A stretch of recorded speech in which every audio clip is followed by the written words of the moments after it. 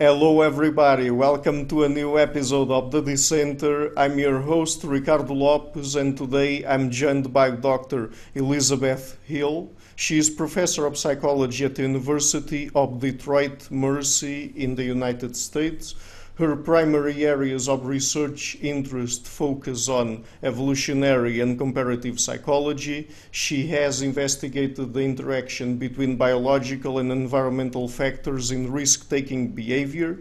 In this research, she used evolutionary theory related to parental investment and life history strategies to conceptualize environmental factors, especially the impact of an unpredictable family environment. The areas of impulsivity, risky drinking, and risk-taking have been of most interest. So, Dr. Hill, thank you a lot for taking the time to come on the show. Well, thank you for inviting me. I'm impressed that you and your listeners would be interested in these topics. Oh, I'm all interested in these kinds of things. I mean, I've already had several different evolutionary psychologists on the show and people that work with evolutionary theory applied to human psychology and behavior, and so that's of interest to me and also to my listeners, so there's no problem there. So let me ask you first, because today we're going to talk a little bit about life history, parental investment, and the effects that some of those things have on particularly risky behavior, but I mean the behavior in general of adolescents mainly, and the repercussions that has in their lives. So the first question I would like to ask you is, what is life history theory about?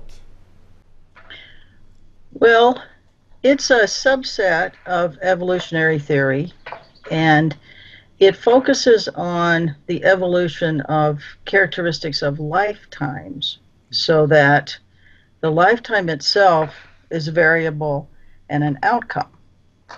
And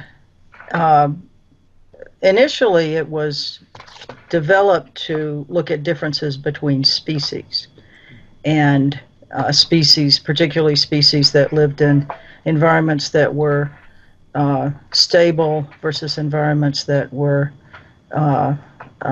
variable or unpredictable, this kind of thing, so that you could explain differences in life cycles of elephants versus salmon or that kind of thing, or different kinds of salmon.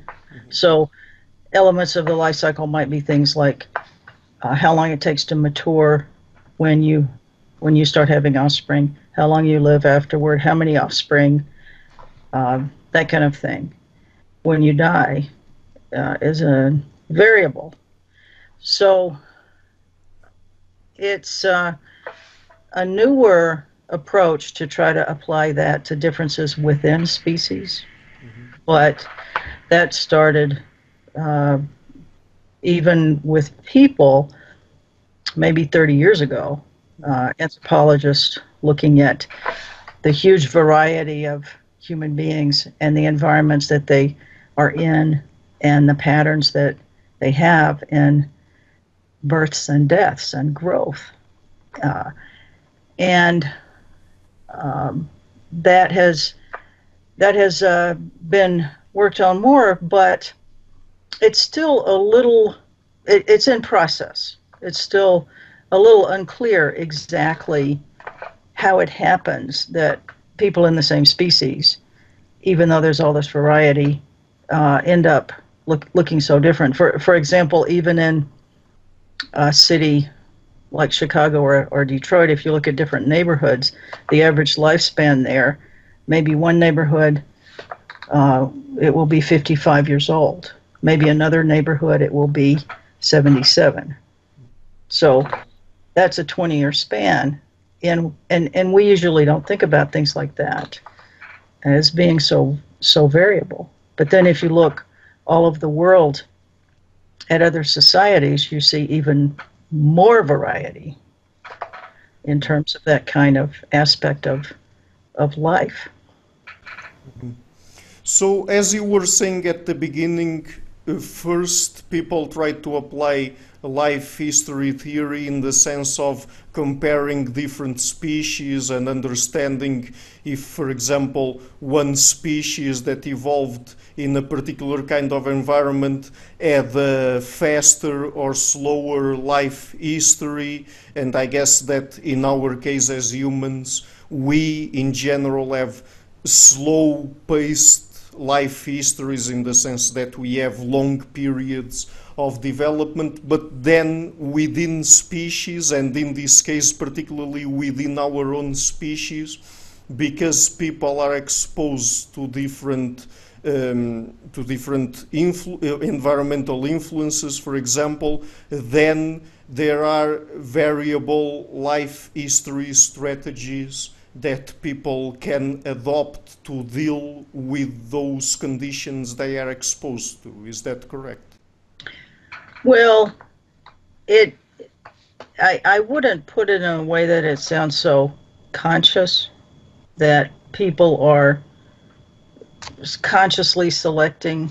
Oh, yeah, of course, not consciously, but it's a shorthand way of talking about people's development. And I think a lot of our decisions and a lot of our behavior is largely unconscious, that we're not making rational decisions and laying out all the pros and cons of everything that we do, that it's more just immediate and reactive as a rule. But yes, human beings have very long lifespans in general compared to our other primates that are closest to us, and we have different stages of development. Particularly maturation takes a whole lot longer versus something like a chimpanzee. But yes, what you were saying is basically correct. That environments differ a lot in mortality patterns. What are the predators? Are the predators avoidable? Are the sources of food predictable? And are they seasonal? Are they how spread out are they? How much competition is there? How do you find them? So niches vary. Your ecological niches vary in all of those things. So when animals have become adapted, they can be very different, and particularly how dangerous the environment is thought to be the main factor that would affect how quickly you mature, how quickly you start reproducing. So, I mean, and isn't it also the case that we have to take into account individual differences, like for example, differences at the level of personality? Because is it the case that as humans, when we are exposed to, for example, unpredictable environments, that we all in general tend to adopt fast life history strategies, or do we also have to take into account individual differences and how each person deals with the environment she is exposed to? Well, that's an area of new research, which I am not doing. I'm trying to keep track of what's going on in that area, but there's a new area looking at something called differential susceptibility to the environment, and there are some collaborations of other researchers going on. For example, someone named Jay Belsky is a developmental psychologist who started thinking about life history theory and people 30 years ago, or 25 years ago. I'm not sure when he began thinking about it, but He I think is the first person who came up with this term differential susceptibility, where there may be some genetic factors or biological factors that influence how susceptible someone is to the environment when you're a child. And another person who's looking at this is Bruce Ellis, who's done a lot of work in unpredictability, also working in child development. So what both of them are looking at is variation among people, not in personality, but, I don't know if you would call it personality, but physiology, particularly in terms of how reactive you are to stress. So this is part of the cortisol, hypothalamic, adrenal gland system, how reactive you are to stressful events. And some people are very moderate, they don't react much, their heart rate doesn't go up, their cortisol doesn't go up, or if it does go up, it comes down quickly. Other people have a more pronounced response that keeps going. And apparently what can happen then is not necessarily bad. It can be either bad or good. But some people will be susceptible to that environmental influence and some people will not, or will be less susceptible. So it makes it very difficult to figure out both what direction a change may be. Will it be that someone will be very reactive to positive things, positive influences, opportunities? That might happen. It also might happen that if you're in a bad environment, that you will have more and more effects of prolonged stress and the effects on your nervous system of stress hormones. So that's one thing that's a lot of research is going on right now, that it's not necessarily going to be known exactly what the reaction will be. Some people with a different physiology or genetic makeup may be less affected by the environment than others that are more sensitive. So the names that Bruce Ellis is giving to these different outcomes, one is the high reactivity, could be called on one extreme vigilant. People who grow up vigilant, always on guard for negative things happening. And other people are sensitive. They could be called sensitive, but also sensitive in a very good way, in that they will be responsive to and take advantage of good opportunities. But what it may mean is that some people are going to be less responsive to the environment. And it's not going to be that there is maybe one personality or genes that we can find, but more how the stress response system is set up, something like that. So in your own work and while trying to understand behaviors like risk-taking and different kinds of risk-taking, what were the aspects or principles of life history theory that you applied? Well, I was very struck by how ecologists looked at the environment from a very broad level, and how they looked at the predictability of resources and whether mortality risks could be avoided, and how the life history theory looked at parental investment in terms of how effective can it be. Now that sounds kind of cold, thinking about human beings, but if you're looking at other animals, there may be times when parental investment is not going to make any difference. So if mortality is not avoidable and the investment is not beneficial, then if you're looking at a lot of animals, you see animals that don't have any parental care at all. You lay your eggs underneath the ground, or you put your eggs in the water, no parental care, because there's not anything you can do that is going to be an effective investment. So back to your question, at the same time, I had learned from biologists about the concept of unpredictability. And there was a biologist who was a student of Robert Trivers who came up with the conceptualization of parental investment and parent-offspring conflict.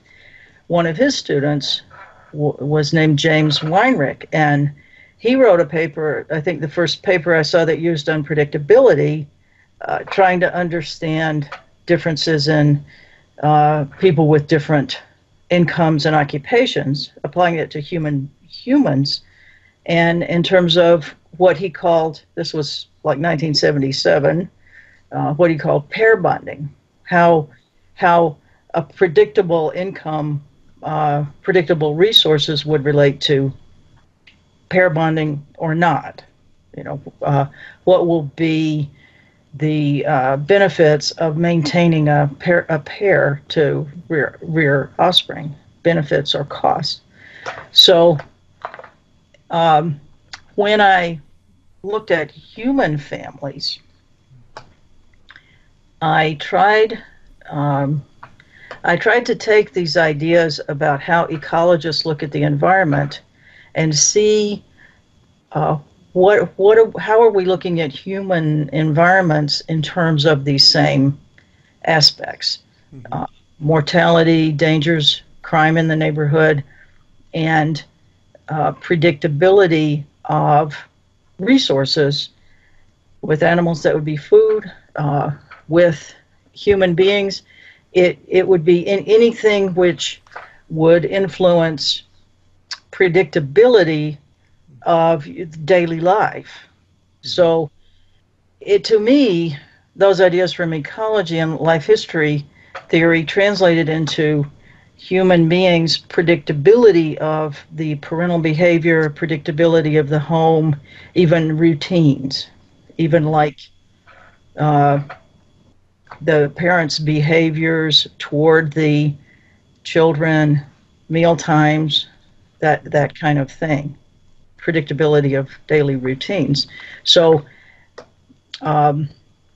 that predictability of daily routines would lead into beliefs or understandings about predictability of the world. I mean, that's the kind of a leap with human beings, that we have brains that develop schemas to understand the world, so we would be able to form a picture of the world as predictable, or even if you're an animal, to form a habit that the day is predictable, or from day to day your habits will be similar. And I was working at the University of Michigan Alcohol Research Center, and I don't know if you have the same concept or description in your country, but at that time, 20 years ago, there was a way of describing families with alcoholic parents who have problems with alcohol, as a family chaos.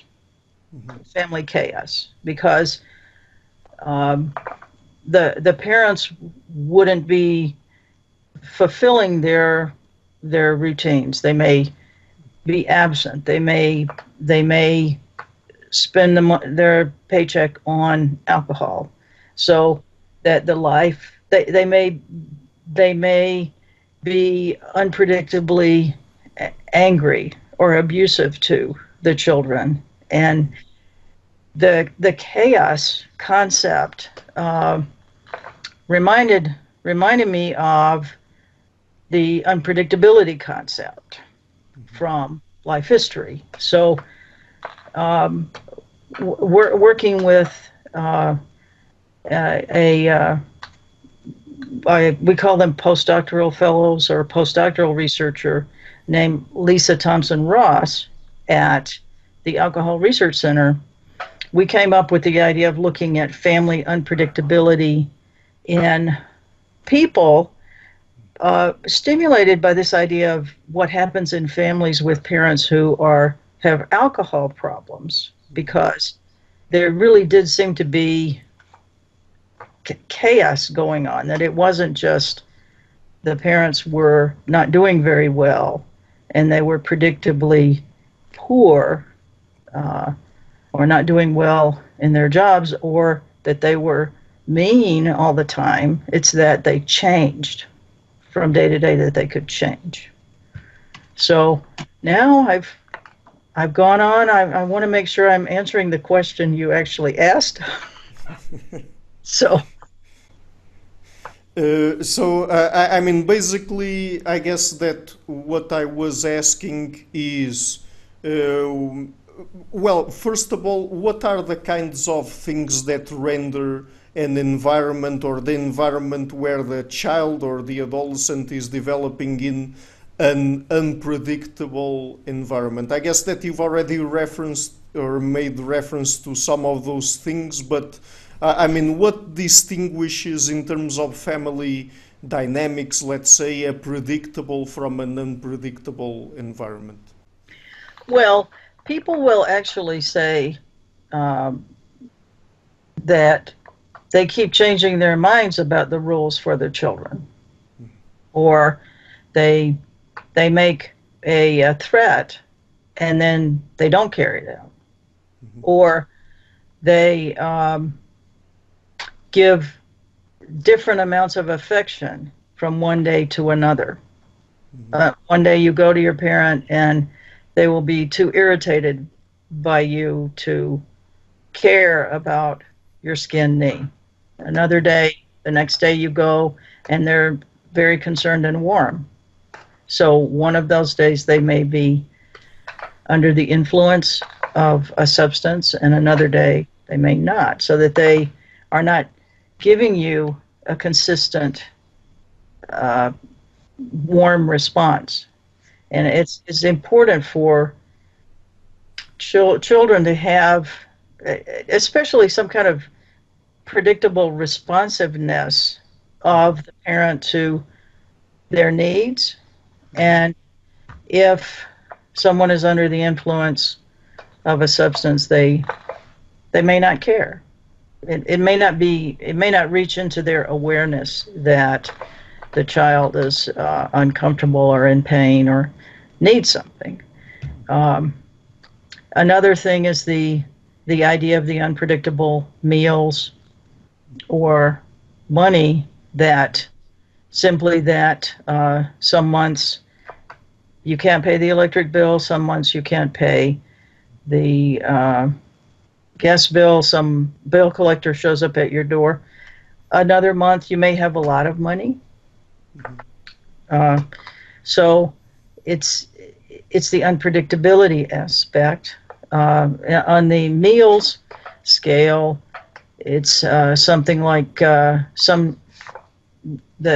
questions we ask, like this: the same people sit down for dinner every night, or it's better if people get their own meals. And that's fine if you're teenagers, but not if you're younger.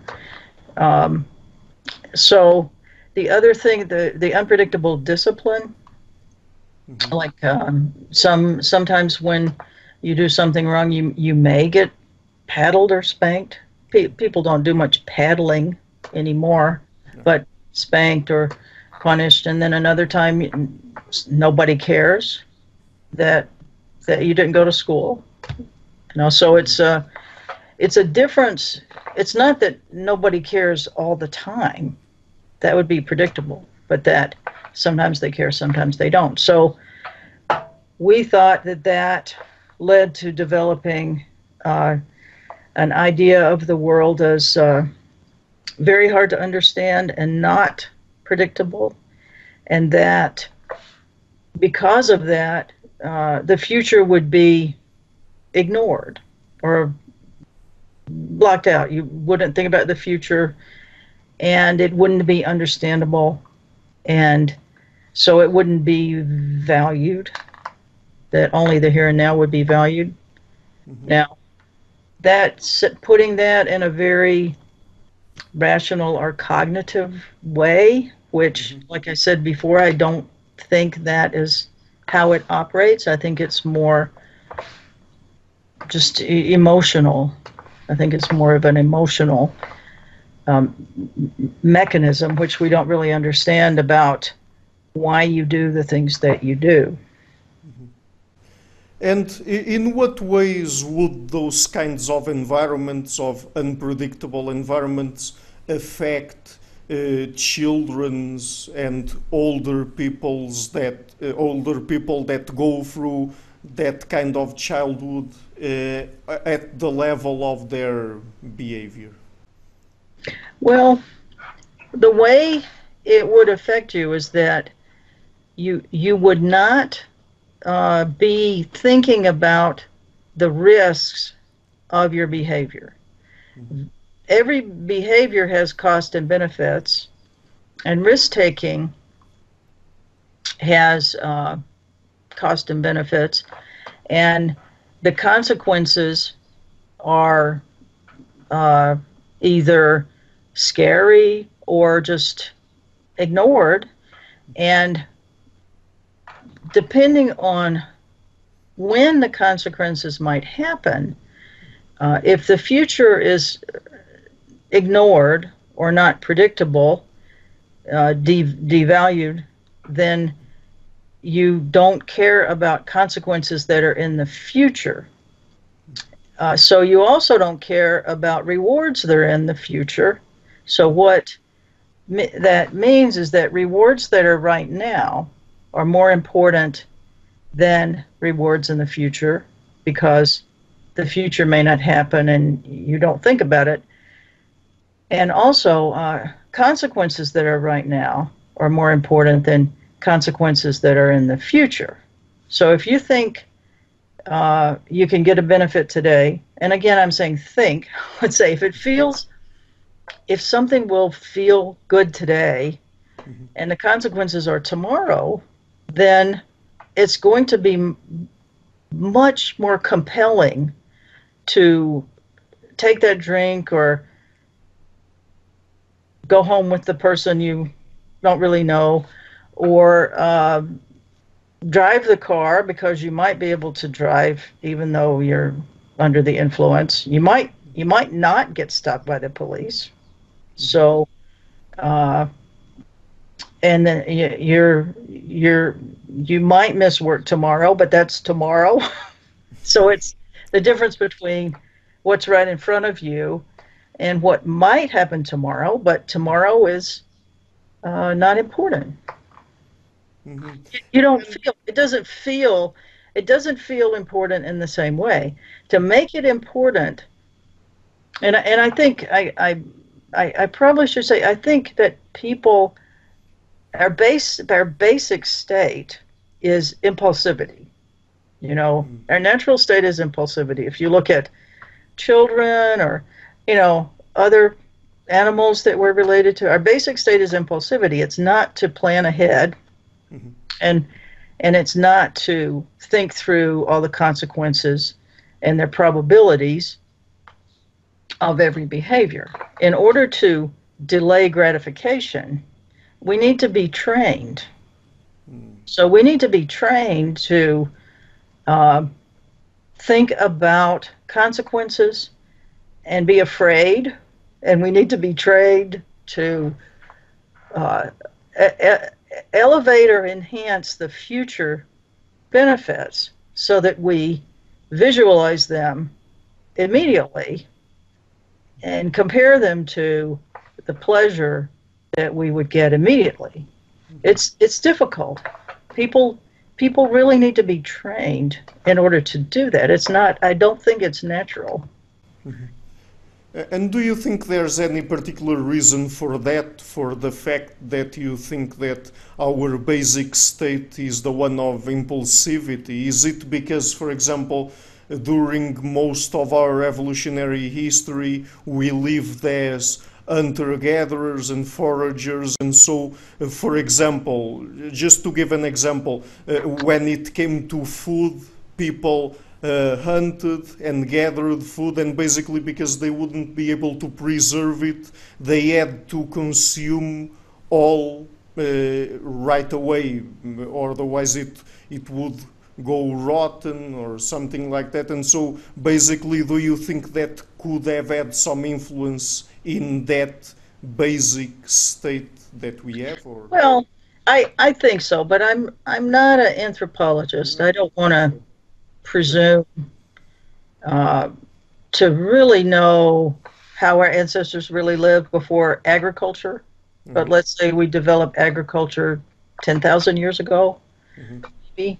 I'm not even sure, but 10, 20,000 years ago, we developed agriculture, and we had to be able to predict the seasons anyway, to predict when to plant the crops, when to grow, when they would be ripe, that kind of thing. And even before that, I think people figured out when the nuts would ripen, nuts on trees, when they would be ripe, when various plants would be ripe. Even though we didn't plant them from seeds ourselves, we could track when different fruits would ripen.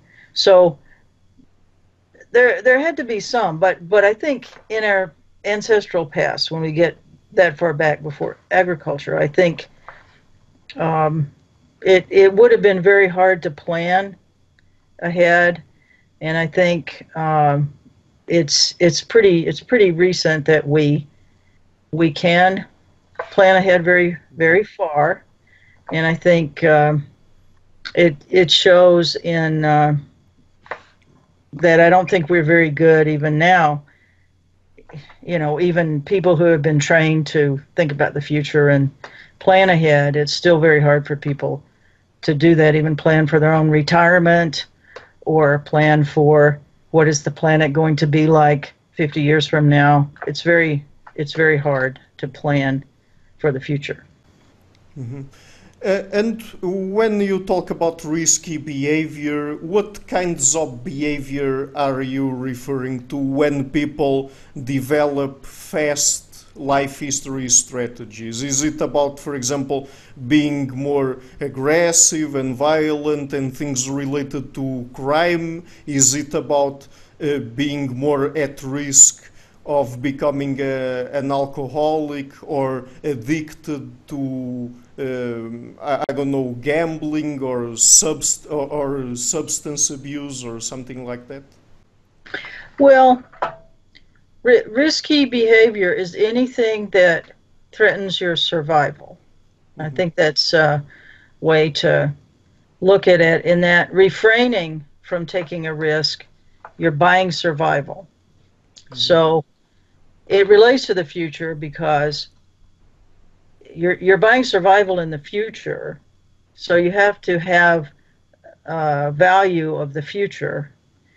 But risky behavior, when I think about it, or in the questions that we asked in our questionnaires, are things having to do with safety, sexual risks, social risks too. So you're risking your social reputation, which is very valuable to live in the world as a human being. Things like telling lies or calling in to work sick when you're not sick. So breaking rules, social rules that threaten your social reputation. And then safety risks are things like not wearing a seatbelt in your car, riding a motorcycle, driving while intoxicated, even things that seem like fun, like bungee jumping or parachuting. They're risky.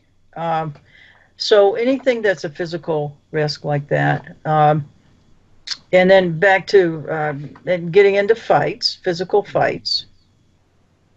I wouldn't necessarily put crime in general into risk taking because we were trying to get more at risks that are get at the safety.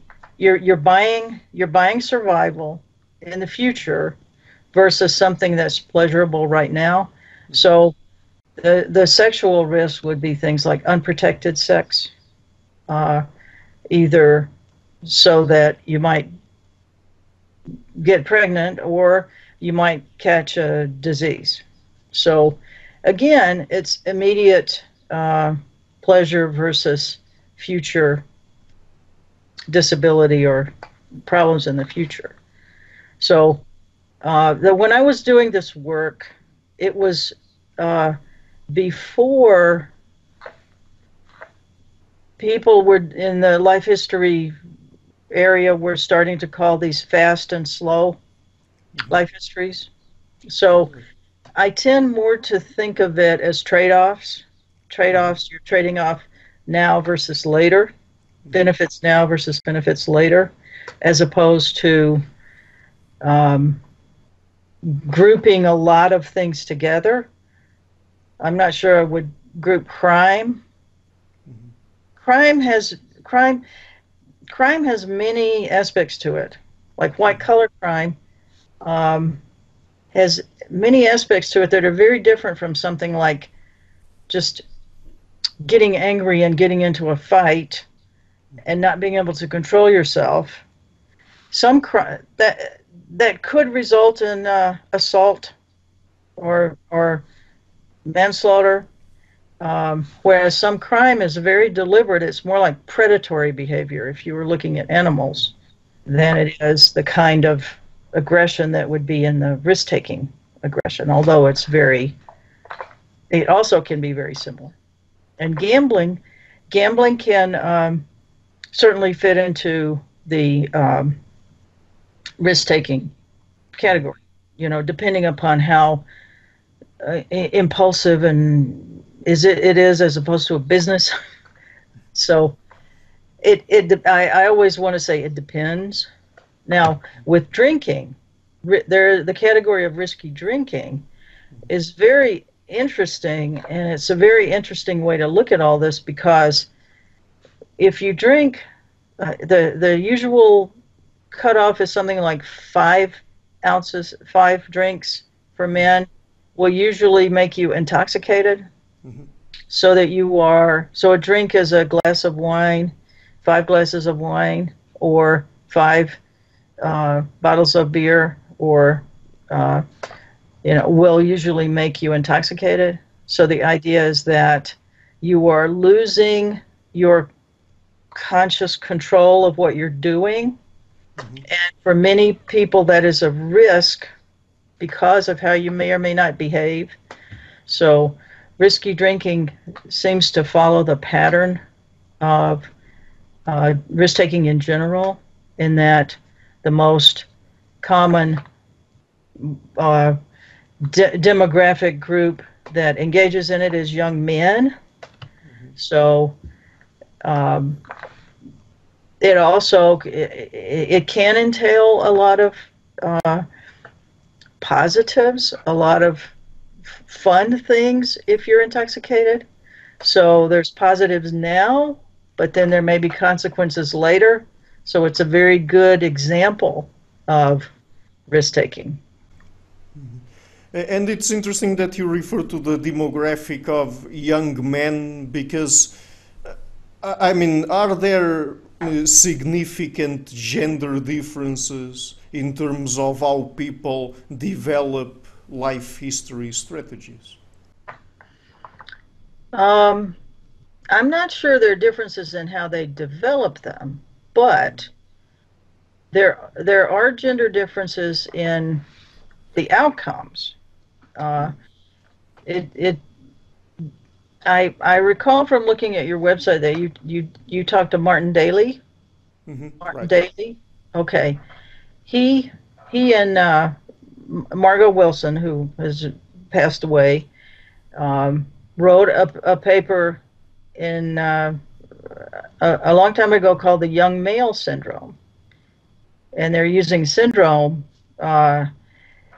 because there are a lot of risks that are practiced by young men, drinking, fighting, riding motorcycles, etc., that seem to cluster together. And their paper was about how the clustering at that age seems to relate to the age where there is competition for mates. Mm-hmm. So I haven't looked at the video when you talked to him, so I don't know if you touched upon that. But where there is competition and there are some losers and some winners, then there's more of a payoff for taking risks. Mm-hmm. So in general, if there's more variability in the outcomes of one sex than another, the sex that's more variable will take more risks because you have more to gain. And there's some people who get totally pushed out of the competition. So in the past, it's less true today, but in the past there were it wasn't very common for women to have no children. Right. Most women got married and had some children, but there were more men who had no children. They couldn't get married, they couldn't find a wife. Mm-hmm.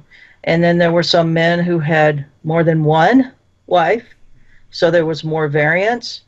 And through history, back to our ancestors, if that were the case, then there would be more advantages for men to take risks if it meant getting more resources or winning that wife or outcompeting the next man, as opposed to women who would be less variable. That it would be, in general, easier for women to have a mate, get married or whatever, have a pair bonded relationship. So there would be less advantages for women to take risks.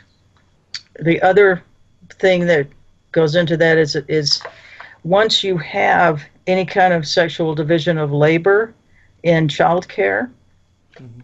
then it will be not advantageous for women to take a lot of risk if they have children depending on them, so that women would be less likely to risk their lives, because in the past the children may not have anyone else who will take care of them. So women would be less likely to get into fights where they might risk damage to themselves. They might actually risk dying. So we still have those aspects playing into our life histories, so that in one of the in some research that I did, people who are married take less risks.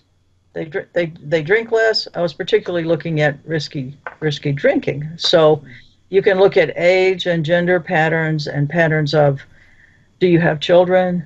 And the risk-taking pattern seems to be that the risk-taking, something like drinking, is going to occur before people have children. And that's fortunate because, as I was just saying before, when parents have alcohol problems, they create an environment for the children that really is not very, very good. So now, in our contemporary society, there is more of a convergence of drinking patterns between men and women. You see more women doing risky drinking, and so that's changing a little bit, just as women's lives are changing in general. Drinking is going along with it. So I haven't looked at statistics about things like getting into fights or how many women are getting into fights. That would be a big change if you saw more women getting into fights, because that used to not happen except maybe for 17-year-old, 15-year-old adolescent girls, maybe, looking at the statistics. So you still see differences in ages and genders in the patterns of risk taking. I think what happens is early in development, which was the question that you originally asked, that women are very much trained to be cautious and to avoid risks, and that's still true. Slightly less than it used to be, but it's still true that women are much more trained to try not to get hurt or do things that are dangerous, and so we'll continue to see these patterns in risk taking as long as that's the case. I think that there probably is a gender difference that relates to a biological difference. I'm not sure how much that is. What usually happens with human behavior is we like to stereotype. So there probably is a small difference that's due to biology, a small difference in propensity to take risks. And I think what we do is we with our training, we make that bigger by training women to be afraid and be cautious and not take risks. So what starts out maybe as a small difference, and it becomes a large difference, and it becomes something that we stereotype people on. So now men have to take risks, women can't take risks. So we've spread apart men and women in a way that something seems very like a strong difference when it's not necessarily unchangeable. It might look unchangeable, and it might look biological, but a lot of it might be training. Mm-hmm.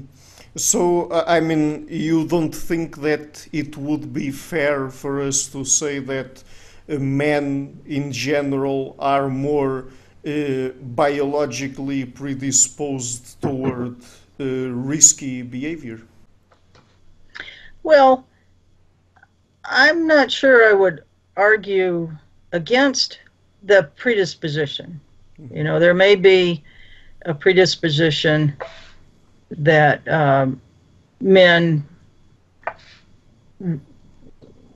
would. I guess what I would struggle with is what is the shape of the predisposition. Let's say it's testosterone. Then that having testosterone early in development may change the brain a little bit, so that something that seems risky, like I'm going to go to the bar and have a drink, and then maybe when this guy I don't know insults me, maybe I'll punch him. What the testosterone may do may make your system a little more responsive to something that seems rewarding. So there's maybe a little change in the brain. So the reward seems a little more rewarding than without having that exposure to testosterone when you were a fetus, let's say. And it might make a reaction a little bit stronger to somebody insulting you than otherwise. But that, that propensity can either be trained and fostered and encouraged, or it can be discouraged.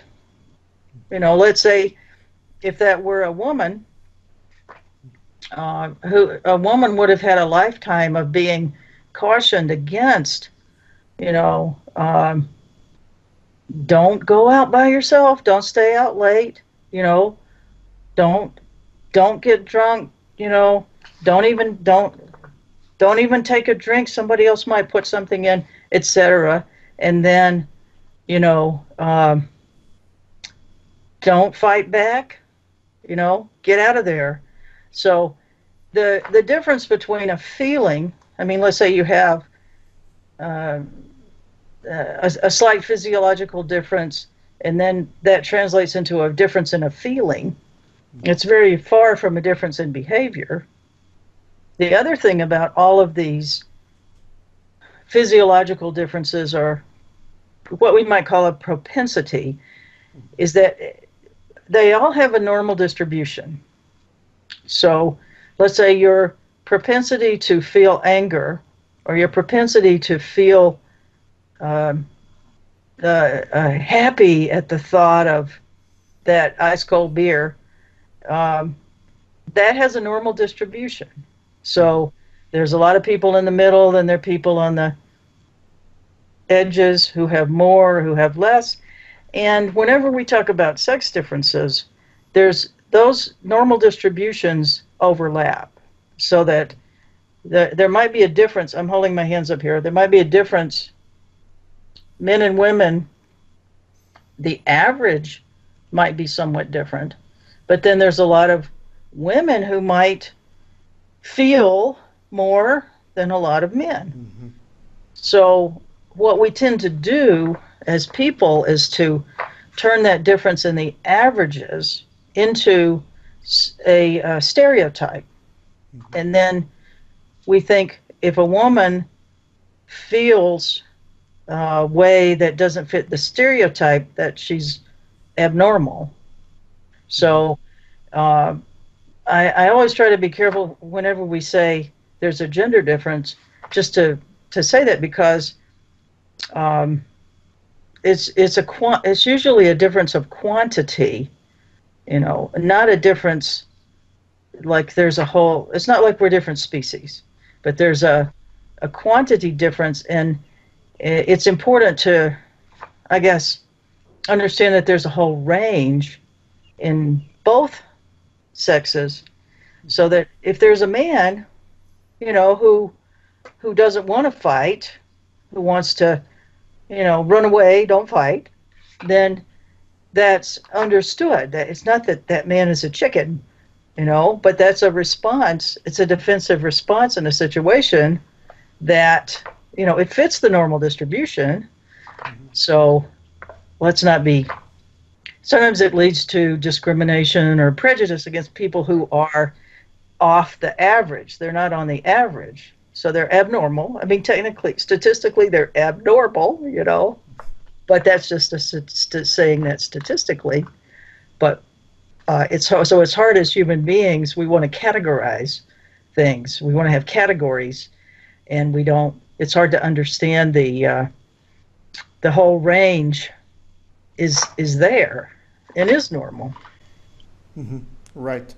That's very well put, I think. And but could it be the case that there could be some differences in terms of the specific types of risky behavior that are more frequent in men and women?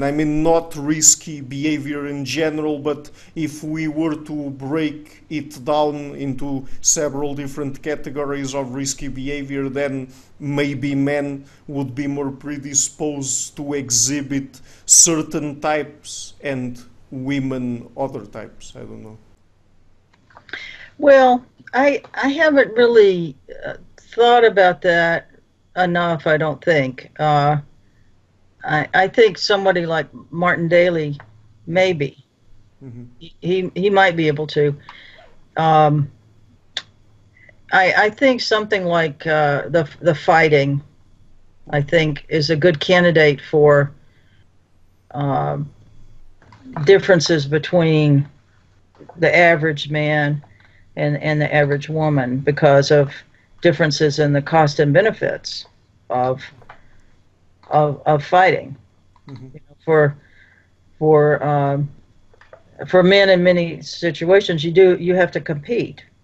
You have to compete with other men. So uh, the however you need to do it, physical fighting or verbal, I think that that's probably a good candidate. And also historically, looking at the statistics for women fighting, it's not it's not been a frequent thing. Now, of course, you have women boxers. You know, we have a Olympic boxing champion from Michigan. You know, the same state. So there you go. It's not. We're talking about averages. Right. You know, we can say on average you would expect something to be different, but you can always find an exception.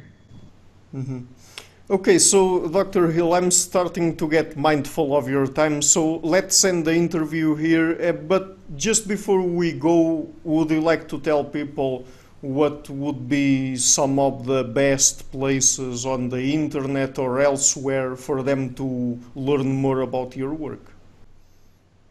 Well, actually, I had a thought. I was going to tell you that the scale that Lisa Thompson Ross and I created, called the Family Unpredictability Scale, has I see it has been translated into Portuguese, and that there are researchers at the University of Coimbra. You know that? Yes. That have used this. I don't know if you know them, but maybe you could look up their work. Teresa Sousa Machado and Jose Silva are looking at family unpredictability in studies in Portugal. So thought that would be interesting. The research that I've done, really the only place on the internet to find it is on ResearchGate.